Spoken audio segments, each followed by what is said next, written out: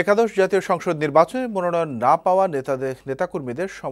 নেতাদের কর্মী সমর্থকদের বিক্ষোভে উত্তপ্ত হয়ে উঠেছে বিএনপি চেয়ারপারসন খালেদা জিয়ার গুলশান কার্যালয়। বিক্ষোভকারীরা কার্যালয়টির মূল ফটকের বাইরে থেকে তালা ঝুলিয়ে দিয়েছে।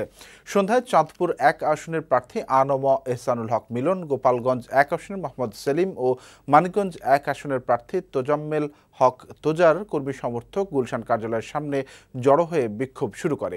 এ সময় বঞ্চিত নেতাদের মনোনয়ন চেয়ে তারা স্লোগান দেন। এদিকে বিএনপির মহাসচিব মির্জা ফখরুল ইসলাম আলমগীর গুলশান কার্যালয়ের ভেতরে রয়েছেন। মাইন উদ্দিন আরিফের প্রতিবেদন। বিএনপির দলীয় মনোনয়ন বঞ্চিত নেতারা দিনভর বিক্ষোভ মিছিল করলেও বিকেল থেকে গুলশান বিএনপি চেয়ারপারসনের রাজনৈতিক কার্যালয়ের সামনে বিক্ষোভ করতে থাকে মনোনয়ন বঞ্চিত প্রার্থীদের কর্মী সমর্থকরা। এক পর্যায়ে কার্যালয়ে ভাঙচুর ও গেটে তালা ঝুলিয়ে দেয় সাবেক শিক্ষা প্রতিমন্ত্রী এহসানুল হক মিলনের সমর্থকরা। ইটপাটকেল ছড়ায় কার্যালয়ের দ্বিতীয় তলায় থাই গ্লাস ভেঙে যায়। এদিকে বিক্ষোভের কারণে ভেতরে আটকা পড়েছেন বিএনপি মহাসচিব সহ দলের সিনিয়র নেতারা। এর আগে বেলা 11টা কার্যালয়ের সামনে অবস্থান নিয়ে বিক্ষোভ করে কচুয়া থানা বিএনপি যুবদল ও ছাত্রদলের কর্মীরা। পরে ঘণ্টাখানিক পর তালা খুলে দেওয়া হয়।